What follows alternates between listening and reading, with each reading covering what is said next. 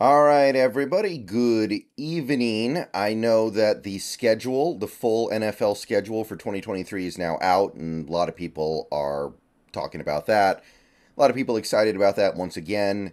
I have not looked at it yet as of the time of this recording, so if you want to see me do a live reaction to it, Hawks Nest stream tonight over on his channel, 7 p.m. Pacific approximately.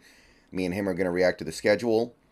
And then after that, we're going on Twitch for Zelda Tears of the Kingdom. Okay, so let's talk about something that has nothing to do with the schedule for this video.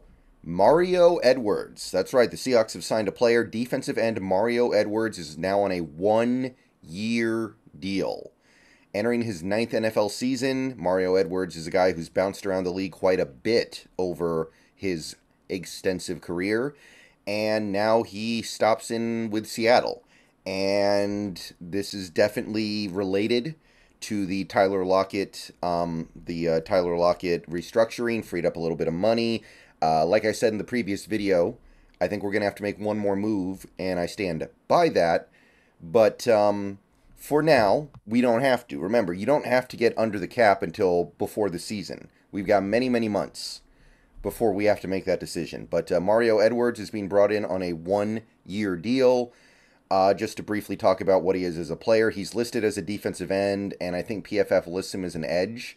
But if you take a look at him, 6'3", 280 pounds, if he's anywhere near that weight, there's no way he's going to be an edge rusher in this defense. He's going to be a 3-4 end. And this is exactly the kind of thing I was hoping we could do. And it didn't really matter to me that much who it was. The only thing that mattered to me was that we did it. That we brought in one more guy who we felt at least okay about on our defensive line. Mario Edwards can be that guy for sure, and I do think he'll make the roster, although it's not guaranteed, I will admit. I do think that Mario Edwards probably makes the roster and becomes at least a contributing player. Now, like I said, he's been bouncing all over the league since he entered. He's been on the Raiders back when they were in Oakland. Spent a year in New York, a year in New Orleans, 2 years in Chicago, and last year he was in Tennessee. Actually started 7 games last year, had 3 sacks. Actually kind of one of his better years in terms of volume stats. The thing that kind of stands out to me here, though, is that last year he actually played a significant number of snaps for that Titans defense. In fact, in the games he actually played, he played over half the snaps, 464.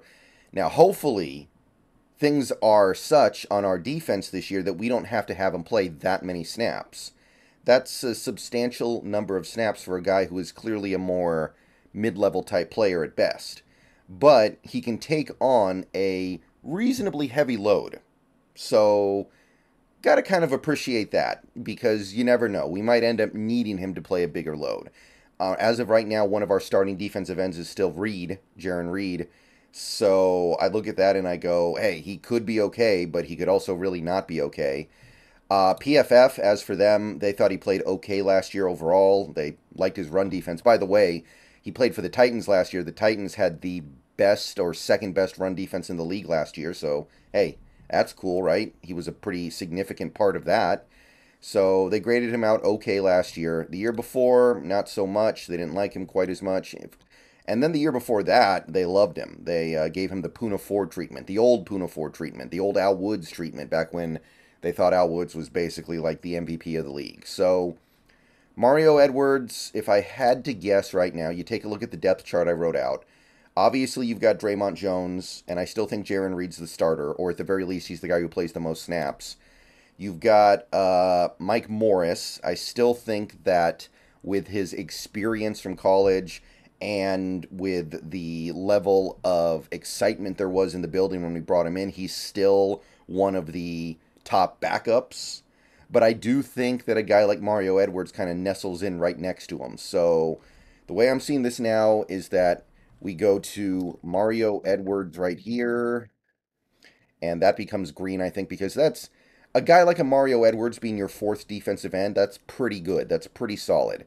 And then Adams goes here, and then we try to get Tavai on the practice squad. I still like him. I still think he's intriguing. He's still one of my favorite UDFAs we picked up, but at this point I can no longer say that he really has a place on the 53-man You're just not going to carry 6 defensive ends in a 3-4 defense, I don't think. And hopefully we can put him on the practice squad. So he just takes the place of Ferguson, and everything else just kind of stays the same. That still leaves you with 53 players and 16 practice squatters. And it really helps firm up the middle just a little bit. Now you're talking about really 4 guys that you feel pretty good about. And then you got Myles Adams, who honestly, if he's your 5th end, I'm going to go ahead and say that's totally fine. Like, as a 5th end, you're not going to play that much. And Myles Adams has shown enough to be worthy of a few snaps a game. So at this point, this defensive line, yeah, it's not a great defensive line, but it's a legitimate defensive line. It's an NFL caliber defensive line. And I appreciate that. I think this signing is actually a non-trivial deal. So happy to hear it. Good to have him on board.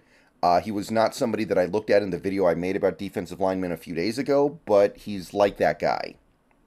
And when I say that guy, what I mean is he is a guy who is approximately on the level of the guys I was looking at. Like, maybe he's not quite Shelby Harris, but honestly, there's probably not a big difference between the two at this point.